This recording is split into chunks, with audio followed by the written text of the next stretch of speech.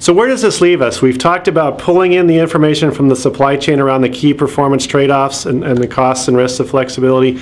We've talked about information coming in from the front end of the business around what it means if we're late or if we're short on product to customers, the cost, the risks to revenue.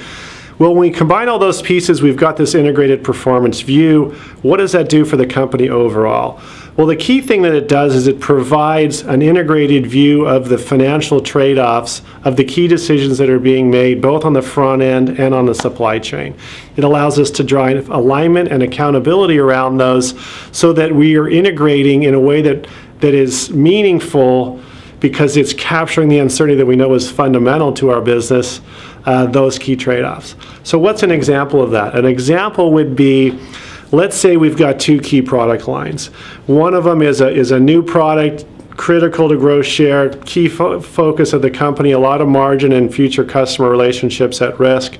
Another one is a more mature product, lower margins, less to do in terms of market development and building market share.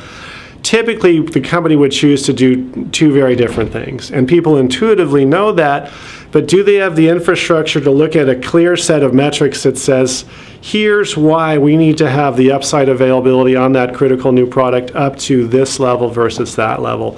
Here's how we identified that range, and here's how we feel comfortable this statistics and analysis that demand range was based on. Here's the information we got from the supply chain on their assurance that they can deliver that level of flexibility and the costs that go along with that. So what that means is, and the words that seem to resonate with folks, is a no surprises, no excuses view of future performance.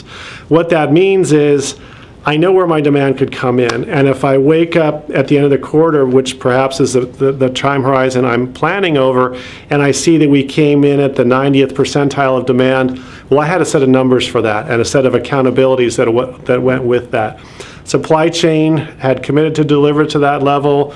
They had cost numbers, they had lead time numbers. Did they make those numbers? Same thing if we come at the low end of that range, a whole different set of expectations that were set that embedded our notion of what that range would be, that embedded what the supply chain had committed to.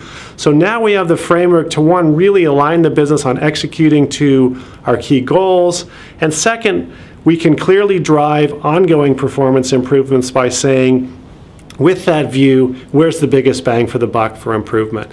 Is it if we narrowed that forecast range through a forecasting initiative or different ways that we worked with a customer? Hey, we know what that would do if we could reduce that range size. It reduces our cost of flexibility. Or is it some things that we can do on demand management or things of that nature, but you've got alignment and accountability despite being an environment of uncertainty?